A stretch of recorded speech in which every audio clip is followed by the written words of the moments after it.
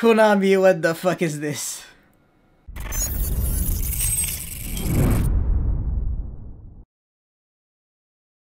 Alright, so guys, I kinda lied, I think it was yesterday, when I said that Flundereeze would become the next Tier 1 deck. I was not even close to being right, actually. As a matter of fact, this is by far the best Tier 0 deck I have ever seen in my entire life, and you're going to see why this is absolute bullshit. In my life, I've seen a lot of Tier 0 decks that were really good, but at least they were kind of inherently stoppable. At least you could handshap the deck and say, okay, yeah, you can't really do anything now. Like the Spiral deck when it was Tier 0. You just had Veiler, Ghost Belle, Ghost Ogre, Ash on the double Helix. That was pretty much it the majority of the time. That's why the deck, even though it was extremely powerful, it was really fragile. However, this bullshit deck can play literally every Floodgate ever printed in the history of Yu-Gi-Oh! Like Necro Valley, Lose One Turn, Dimension Shifter, Macrocosmos, Dimensional Fissure, the list goes on, lose one turn. It is not affected by anything, it is not affected by Vanity's Emptiness, it can search the Windbearer statue, it can search Dark Simorg, it can Dark Simorg plus anti-spell your opponent, it can use Harpy's Feather Storm against your opponent, it doesn't lose to back removal. Yeah, I think it is safe to say that this is hands down one of the most ridiculous decks I have ever seen in my entire life, if not by far, I want to say the best I have ever seen. And with one single card, you can not only allow yourself to make a lot of interruptions, but on top of that, having a ridiculous follow-up and a huge snowballing game going on. So let's jump right into it, but before we start, friendly reminder, of course, please to smash the like and subscribe button, because that's the best way to motivate me and my channel. And actually, if this video gets 1,000 likes, I'll make the deck profile ASAP. So we are definitely trying to hit 1,000 likes. I know it is definitely possible. I've done it in the past, and it was all thanks to you guys. So yeah, that and the subscribe button really helps me out a lot. And now let's jump right into it. So one card combo would be Robina, or whatever Rabina.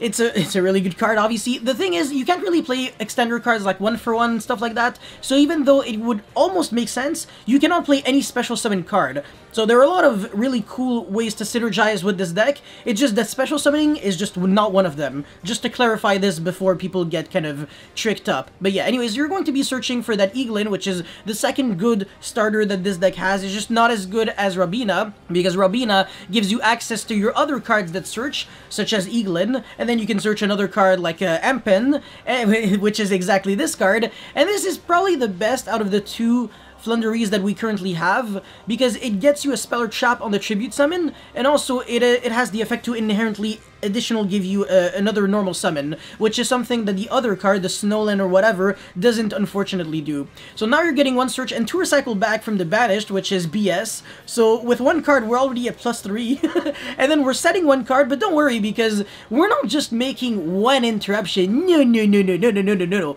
So we're chaining the trap whenever our opponent does something. As you can see, my opponent's playing Eldritch. Now, is Eldritch a good matchup for this? Eldritch has a 0% chance of winning against this Flundereeze deck, and the reason for that is because, exactly just like I said at the very beginning of the video, this deck can search out Dark Simorg during your opponent's turn, and as a matter of fact, that's exactly what we're gonna do right now.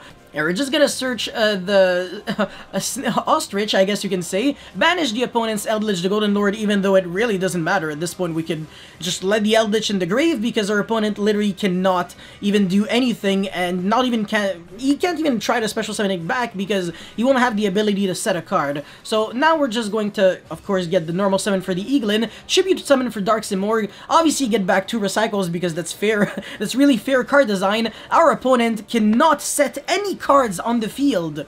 Any cards on the field. That's really stupid.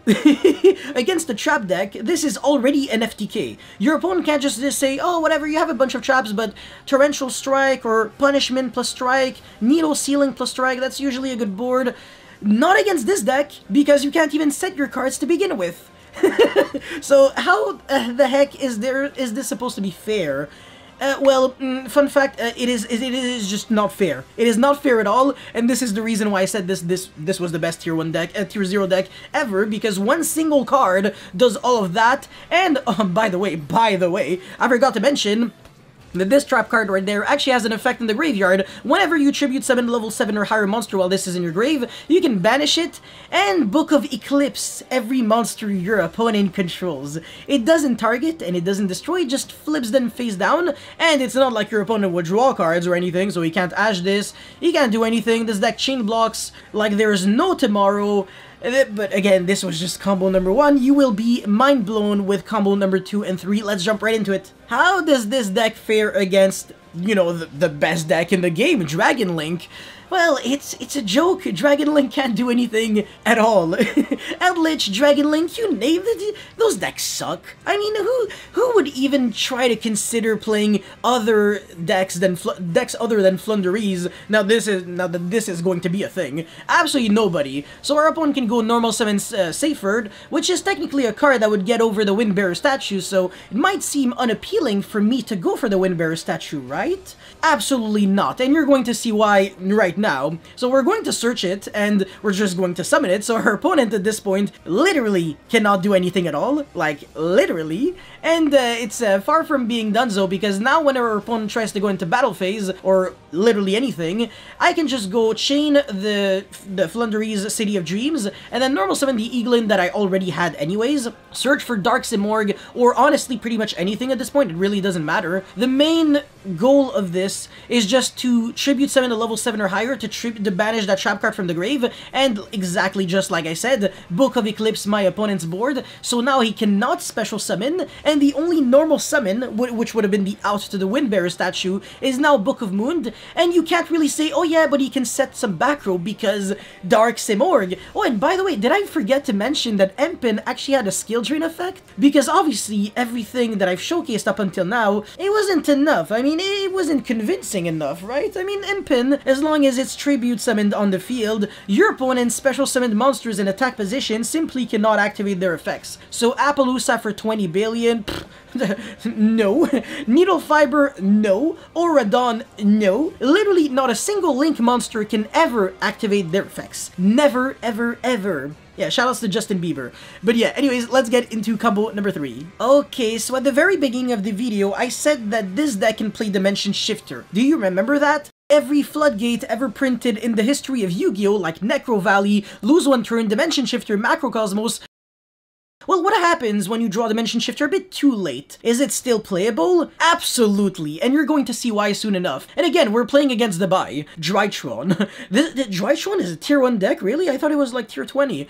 Imagine comparing another deck to Flundereeze. Like, it's just, like, come at me, bro. And now we have a card in the graveyard, but we just drew into Dimension Shifter. And Dimension Shifter can only be used if you have no cards in your grave. But don't worry, because, you know, this deck is broken. It already has all the inherent options. You don't even have to play any bricks. You can still use Dimension Shifter even though you used Extravagance before. Again, another thing that I wanted to showcase was that you don't necessarily have to draw Robina every single time if you want to combo off. You can just draw the field spell in any level 1 and it's still combo because this deck is broken. So, now we're going to search for the Empen and then go with Robina, search for the Ostrich. That's actually pretty interesting. So now we're going to be able to normal summon it and banish our own Extravagance. That's so sick. And this is the reason why you can't really play Terraforming. Just play 2 Mysterious Map, or maybe even 3, but don't play Terraforming. It makes you lose to Drill and Logbird for no reason. It's just not really good, and then you have a card in your grave, and you can't really get rid of it. But Extravagance, it's flawless, man.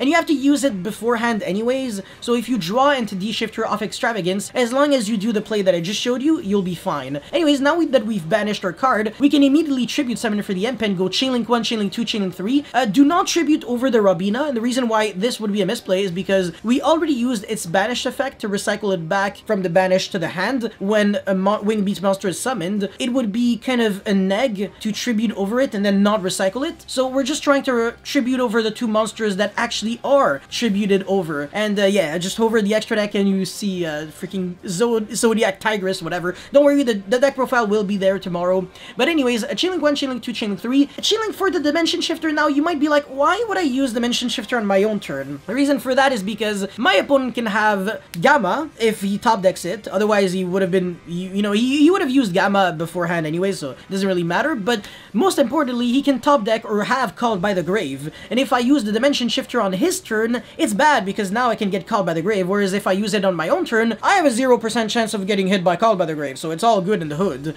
So yeah, now I'm using it on my own turn, doesn't matter because I want my cards to be banished. It's like kind of Ritual Beast where being under Dimension Shifter is actually advantageous, it's actually good for you, which is stupid. So now you can search for Empin and then Tribute Summon, Chilling 1, Chilling 2, Chilling 3. Again, fair Yu-Gi-Oh card design, stop complaining. We started with 2 cards and look at this, look at this. We're summoning the Windbearer statue, our opponent cannot play. What is this, man? Drytron, come at me. You're trying to go normal summon Diviner of the Herald's effect? Well, yeah, your card gets banished, by the way, so a nice Herald of Arclight search, nice Entis pop. Nothing at all, literally nothing. Drytron has a 0% chance of beating this deck again. And Eldritch cannot, because I just showed you, because of Dark Simorg, and Dragon Link is a buy. So that's pretty much it for this beautiful Flundereeze combo video. Again, the deck profile will be there, but I really want you guys to smash the living pancake out of this like and subscribe button. And yeah, thank you very much for watching, and I will see you next time. Peace.